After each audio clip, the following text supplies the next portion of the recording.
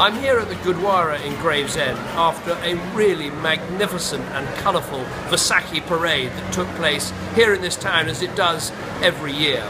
There's so much to celebrate that's great about our country, and one of the things I'm proudest of is what a successful, multi-ethnic, multiracial country that we've created. And Sikhs bring so much to Britain.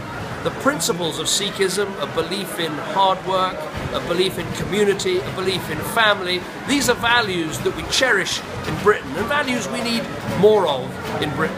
It's also a year with the 100th anniversary of some of those terrible battles in the First World War that we remember the service and sacrifice of Sikhs who came to fight for our freedom in Europe. So it's wonderful to be here, wonderful to celebrate with British Sikhs, their faith, and the important contribution, the brilliant contribution that they make to our country.